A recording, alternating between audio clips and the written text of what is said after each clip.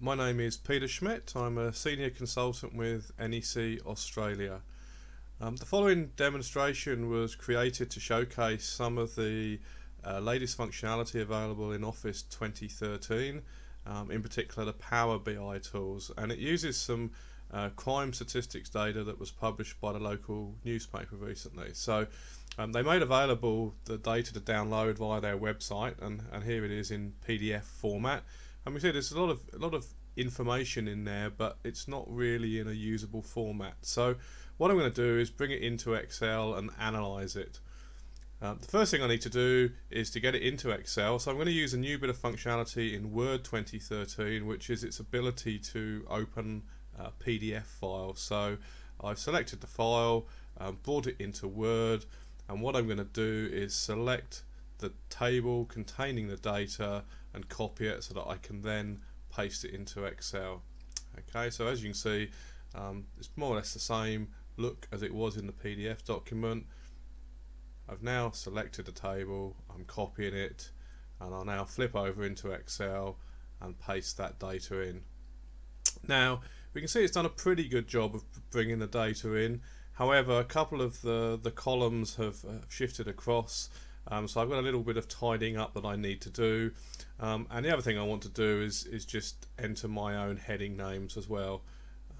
So I'm just going to go and do that.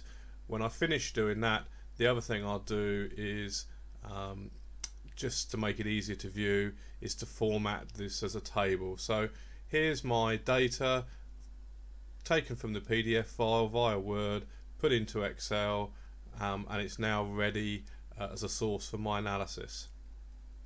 So what I'm going to do is close that, open up a new Excel file, and use the Power Query tool to bring that data in. So Power Query is a new tool. It's a free add-on for Excel.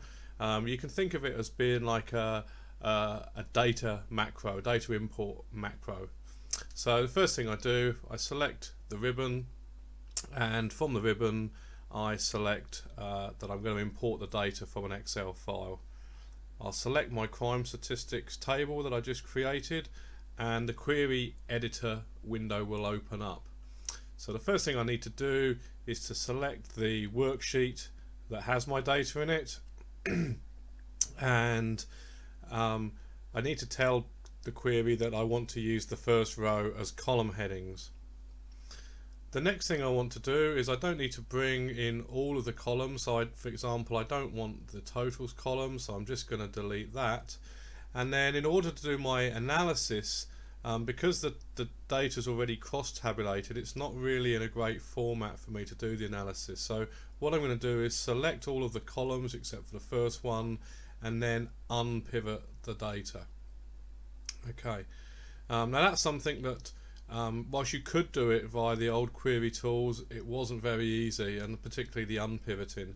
You'll also see that all of the steps that I've done have been saved, so I can go in and edit these as I want in the future. Okay, so I've done that. I click on the done button, and there's my data in Excel now in the new format. So the next thing I need to do is to load the data into my data model. So Excel has a new in-memory engine called Power Pivot that uses this X-velocity engine that allows it to process hundreds of millions of rows of data in memory in near real time. It's incredibly powerful.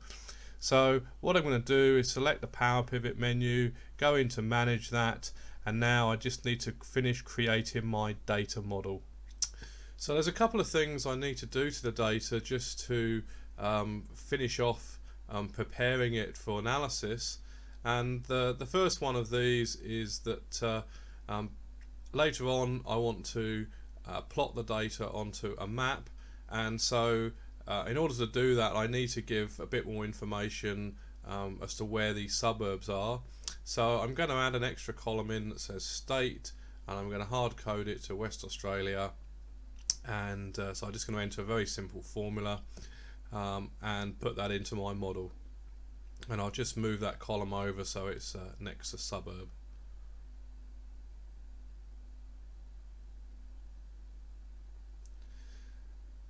The next thing I need to do, I just want to change the column names for a couple of the columns. So the first one will be the value column, and I want to change that to say number of crimes. And I also want to change the attribute column and call that crime. Now I could have done that actually as part of my Power Query import routine. I just forgot to do it. It's no problem, I can do it here.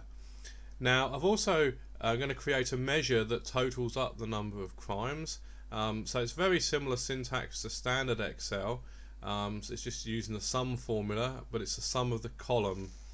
There's no rows, it's a dynamic formula that will recalculate depending on the number of rows.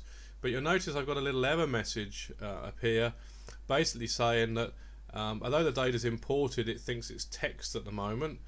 So all I need to do to fix that is just select the column and then from the ribbon change its data type from text to, in this case, whole number. You now see that my error message has gone, and then the other thing I'm just going to do is format my measure. So you can see there's just over 56,000 crimes for the last year. So I'm just going to format that as a whole number and use a 1000 separator. Okay, so that's my data prepared in Power Pivot. I'm now ready to do some analysis on this. So the first thing I'm actually going to do is create a pivot table in Excel, and I'm going to put this on a new worksheet, and it's very similar to the pivot tables from previous versions of Excel. The main difference though is because it's running off the Power Pivot model, it's not only very quick, it can deal with millions of rows of data. You're not limited to the number of rows in a worksheet. The Power Pivot model can contain hundreds of millions of rows of data if I want. So created a very simple pivot showing the suburb and the total number of crimes in those suburbs, but I now want to be able to filter that data, and I'm using a feature here called a slicer, and I want to slice by the type of crime. So I've created my slicer. I'm just going to apply a little bit of format into this.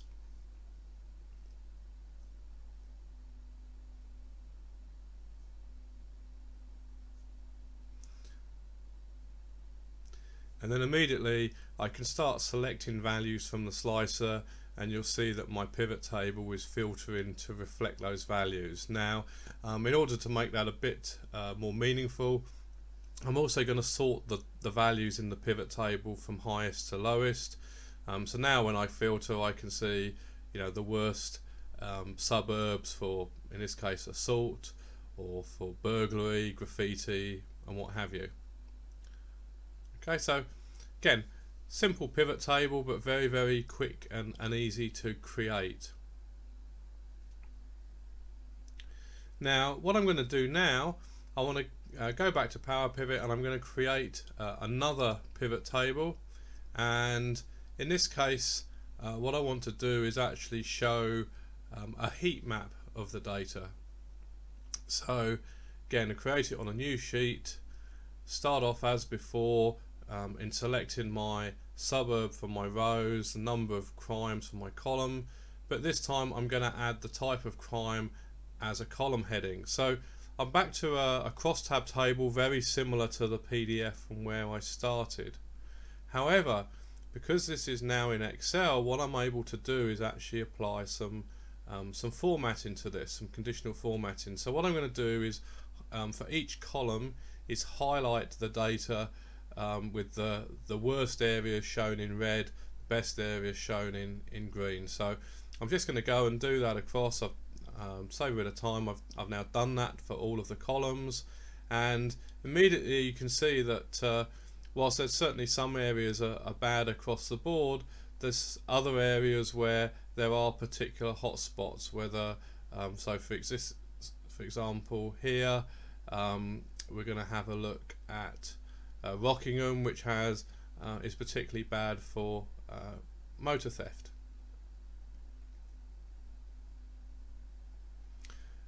So just applying a simple formatting to a crosstab table immediately you start to see some patterns in the data, and it just sort of brings it to life.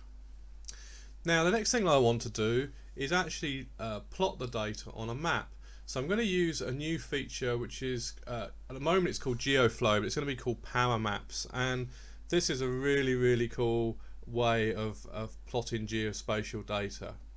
So the first thing I need to do is tell GeoFlow, give it some geography information. So I'm going to select the state and the suburb as my two geography parameters. Now you see that the state it's already recognized. Suburb though, I need to say that's the equivalent to city.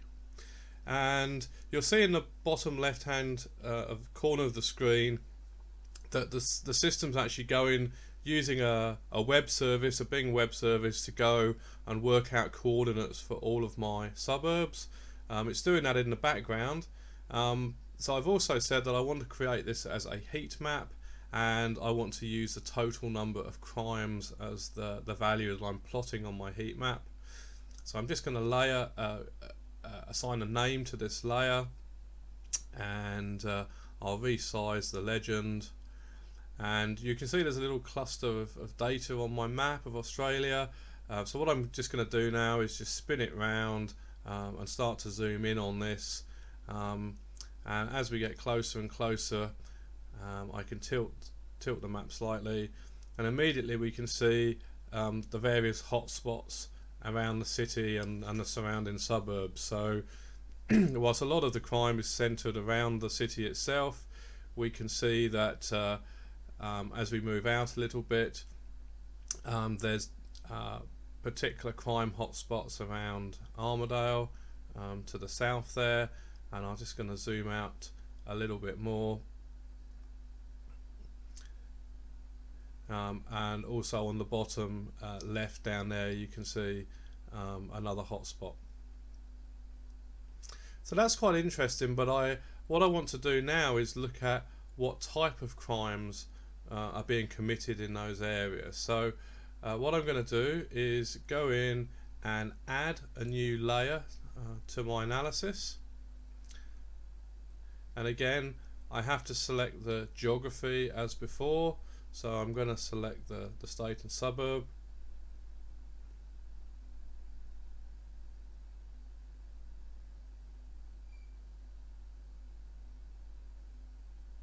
Now this time I want to plot this as a column chart, but I want an additional category to be displayed.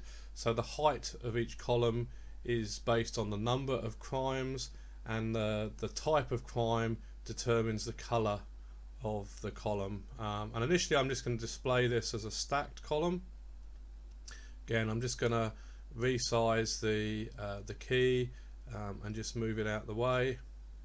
Now in this case, because I've got that third dimension, I need to tilt the map over slightly, and immediately you can start to see the relative sizes of the different types of columns. Again, as another way of seeing where my particular crime hotspots are. Now if I want to see the breakdown by the crime type, I'll change it from being a stacked column to a clustered one, and now again I can pan around, zoom in. Here we are at Rockingham, and as we noted before, it's particularly bad for car theft.